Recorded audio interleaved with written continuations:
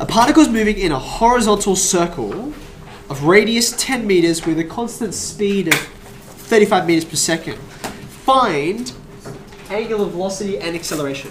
Okay, hit pause. You can see I've translated the question. They haven't said uniform circular motion. They haven't said that phrase. What is it in the question that tells me it's uniform circular motion? There's two pieces of information I really need. Number one, it says circle, so I know it's circular motion. And then what's the uniform part? Constant speed. Yeah, constant speed. Now they've said, I lost it, where is it? They've said constant speed. I have translated that to say linear velocity, right? Can anyone tell me why I did that? Why is that a good idea for us to do? Because the tangent is changing.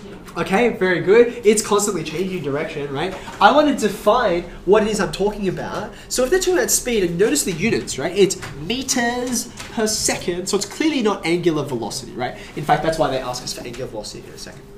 One more thing to note before we go on. Acceleration. Now, interestingly, they haven't specified a direction, right? Like acceleration this way or acceleration that way. So that means I need to include not just the size, the magnitude, the value of the acceleration, but I also need to say which way it's pointing, okay?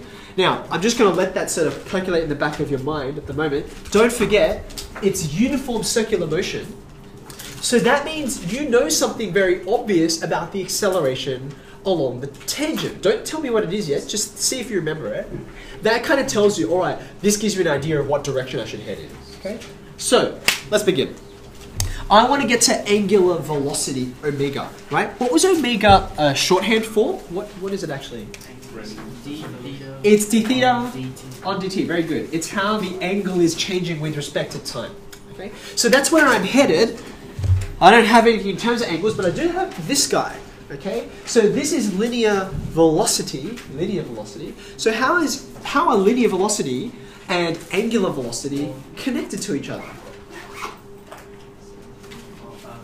V is equal to R.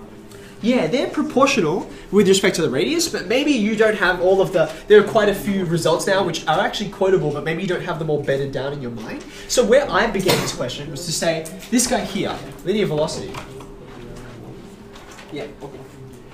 It is, as a derivative, I'm going to say it's, this is sort of ruling this off, it's dl on dt where L is the arc length, right? So that's what's changing, that's the distance which I actually measure in meters, okay? So dl on dt is 35.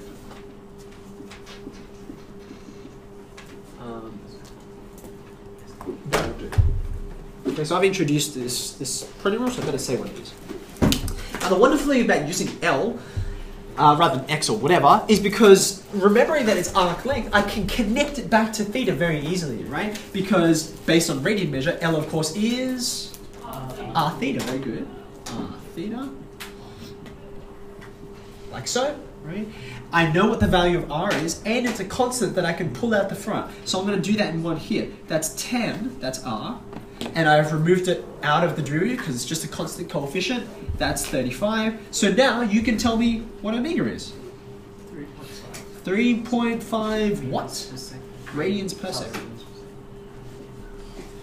Okay, so that was not complicated. The maths of it is not too difficult. Okay, now I got just enough space. I'm going to jam it in here because I want this space for question 6. Now I have to think about acceleration. Okay, now remember before I sort of teased to you before, this doesn't have a direction attached to it, so we've got to work out the direction. So you have to pick a direction, right? You could talk about x, y, you could talk about, well, apart from horizontal, vertical, how else could you describe? What other directions could we choose from? You've got along the tangent of the motion, or along the normal of the motion, okay? Now, it's uniform circular motion. And we went through, we looked at the horizontal, vertical, we did all the trig, we resolved forces, and we came up with this surprising, but then it made sense result for uniform circular motion along the tangent, right? What acceleration is being experienced? And the answer is 0, because you're always staying on the tangent, right? With respect to this tangent, which is constantly shifting around, right? With respect to the tangent, it's kind of like you're being treated like uniform straight line motion, right? Uniform straight line motion, which if you imagine if it's a big enough circle, right? It's a big enough circle. And you've got like a planet orbiting around. What does that planet feel like it's doing? And the answer is, it feels like it's moving in a straight line, right? At any given point, inertial frame of reference, etc. So therefore, given that this acceleration along the tangent, I know that's 0, what else could I look at? What might be meaningful? Like, that's not very meaningful. Yeah, acceleration along the normal. Whoops, sorry. I don't know what that is. I'm going to find out, okay? Now, please note, it's not the normal force, it's the acceleration on the normal, right? What's the relationship between force and acceleration? F equals ma, right? So the first thing I'm going to write, yeah, this is A. The first thing I'm going to write for part B is F. I am going to write F because this is like the F equals ma of circular motion is F equals, remember, starts with a negative. This is mr omega squared. Right, very good, okay? It is negative because along the normal, it's facing in towards the center, okay? Now if that's the force is just acceleration with mass attached to it, yes? So if I want the acceleration along the normal, then what do I have to change? Divided by m. Yeah, just divide by mass. Just this guy. This is quotable too, but I like to do that first line because it's kind of like, I always start with forces, and this is an easy thing to remember, and it shows I understand the difference between these two. It's not like it takes me a long time to do.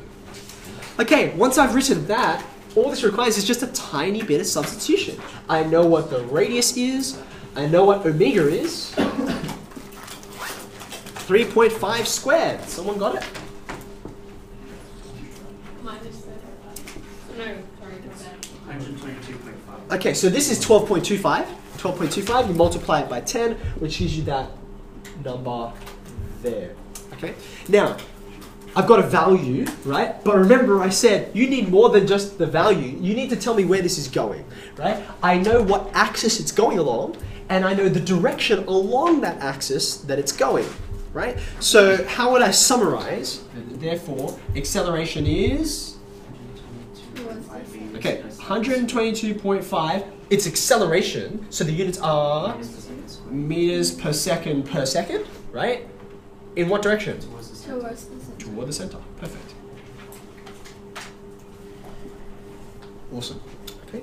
So you see, we looked at how this was related to forces, we just crunched the numbers, and then we interpreted this along with this. It's so great, right? You can see which way am I looking at, therefore along that axis, which way am I facing, and that's how you explain it verbally. Make sense? So Yeah. they ask for acceleration, it's always acceleration normal.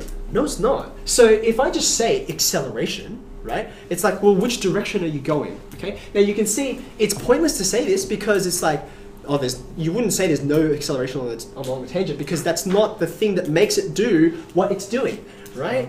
It's this that makes it do what it's doing. So therefore, I mean, you can say that. It's true. It's just not meaningful in this context. Okay. Can you use centrifugal force to the mv squared over r? Ah, yes, we'll get to that. We'll get to that. In fact, is it one of the examples I picked out? I don't think it is one of the ones I picked out, but I'm happy to do it. I can get to that if you like. I would. Is it the 12? Oh, I just wrote it. Yep. I would always, as much as possible, come back to this and then get, like for example, mv squared on r. It comes from this. It obviously comes from this because omega.